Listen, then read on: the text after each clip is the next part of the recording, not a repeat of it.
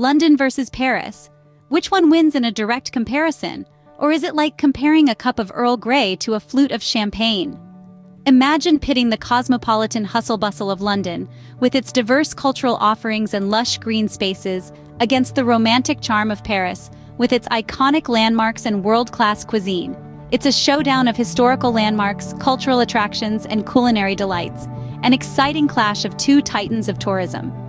So, let's dive into this city rivalry and see who comes out on top. If history were a boxing match, London and Paris would be in the heavyweight division.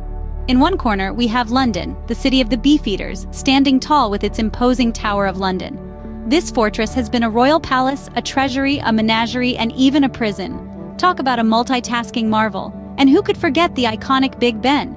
That's one bell that doesn't need an alarm clock. In the other corner stands Paris, the city of love, boasting with the Eiffel Tower. This iron lady may look delicate, but don't let that fool you. She's as sturdy as they come. And let's not overlook the Notre Dame Cathedral, a Gothic masterpiece that's been standing strong, rain or shine, for over 8 centuries. So, who packs the harder historical punch? Well, that's a question for the ages. But remember, it's not the size of the monument in the fight, it's the size of the fight in the monument. When it comes to culture, London and Paris are like two artists arguing over who has the better palette. London, with her cosmopolitan vibe, is like a modernist painter, splashing a vibrant mix of cultures onto her canvas. From the pulsating rhythms of Notting Hill Carnival to the intellectual debates at Speaker's Corner, London's cultural scene is as diverse as a Picasso. On the other side of the English Channel, Paris, with her iconic art museums, is like a classic impressionist, carefully blending colors to create a timeless masterpiece. The Louvre, Musée d'Orsay, Centre Pompidou all whisper tales of artistic brilliance and historical significance, making Paris the Mona Lisa of cultural capitals. In this cultural face-off, London and Paris continue their artistic rivalry, each city showcasing its unique cultural color palette. So, who's the better artist? It might just depend on your taste in paintbrushes. Now on to the tasty part of our comparison. If London is a hearty roast, then Paris is a delicate soufflé. Picture the culinary landscape of London, as diverse and exciting as the city itself. From a piping hot bowl of Vietnamese pho in Shoreditch to a spicy Jamaican jerk chicken in Brixton, London's food scene is a global banquet on a platter. It's like a well-cooked roast, diverse in its elements, yet harmoniously melded together. Now, let's hop over the English Channel to Paris. Ah, Paris, where the aroma of fresh baguettes wafts through the air, and the sight of a perfectly risen soufflé can make you weak at the knees. Parisian cuisine is like a symphony, a delicate balance of flavors, textures, and aromas. It's a testament to the art of fine dining, where every bite is savored and every meal is an experience. So, whether you prefer your meal roasted or risen, both cities have a plate for you. Given London's vastness, it's wise to opt for a hotel that's fairly central. Paddington could be an excellent choice, perhaps even more enjoyable than King's Cross. Keep in mind the sheer size of London. What appears to be a neighborhood on the outskirts could actually entail a lengthy train journey of over an hour to reach the main sightseeing areas later on. For your inaugural visit, it's advisable to steer clear of extremely budget-friendly hotels situated far from the city center. Commuting an hour or more each way could significantly dampen your experience. Consider lodging options in Soho, Paddington near Hyde Park, Shoreditch, Camden, or Islington. These areas offer a range of accommodation prices and are sufficiently central to facilitate easy navigation around the city via public transport.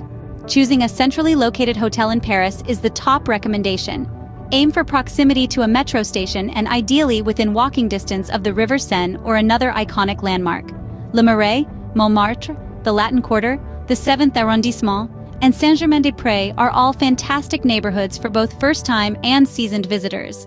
As you become more acquainted with Paris, you might consider venturing further out or exploring residential areas. While these offer unique Parisian experiences, they often involve longer commutes, which may not be ideal for your initial visit to the city. Before revealing the winner, please subscribe to the channel for more travel-related content. So, who's the winner in this city showdown? Is it London with its cosmopolitan swagger or Paris with its romantic allure? When evaluating the landmarks, the Tower of London, with its storied past as a royal fortress and prison, contrasts with the modernity of the Shard, Europe's tallest skyscraper. Additionally, the Houses of Parliament and Big Ben, symbolize the city's political and cultural prominence on the world stage. While Paris boasts landmarks like the Eiffel Tower and Notre Dame Cathedral, London's landmarks encompass a broader spectrum of history and architectural grandeur, captivating visitors with their timeless charm and significance. Overall, we give the point to London. Paris clinches the title for its unrivaled cultural scene, outshining London with its centuries-old tradition of artistic excellence and intellectual vibrancy. The French capital serves as a beacon of creativity and innovation, boasting a wealth of world-renowned museums, theaters, and galleries that attract artists, writers, and thinkers from across the globe.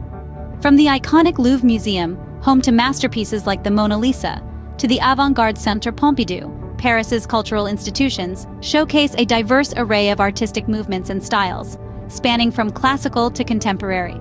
Moreover, Paris's bohemian neighborhoods, such as Montmartre and Saint-Germain-des-Prés, have long been hubs of artistic activity, fostering a creative energy that permeates the city's streets and cafes.